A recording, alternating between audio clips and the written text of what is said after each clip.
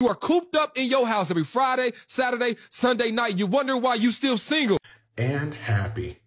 Come here. The people that are cooped up in their house are single and happy. Does that make sense? The reason why they don't go outside is because there's people outside. And that right there is exhausting in itself. Okay. They are inside because they already know what outside is like. That's why they stay inside in the first place. Okay. And rent is so expensive now, right? They want to get all of their money's worth by being in the house that they are paying for. So if they can stay inside, they will do that. If you get anybody to go outside of their house after they've already paid rent, right? At that point, they want to marry you. But the way that the dating pool is right now, people are not looking for partners. They're looking for caretakers. And at that point, it's too tiring. You're better off just staying inside. Because at the end of the day, a comfortable pillow and a blanket and a late night snack isn't going to cheat or send you a "we need to talk" text and then not text you for like 4 or 5 hours, just making the whole day so exhausting and anxiety inducing. All right. And on top of that, at this point, the perfect person just needs to be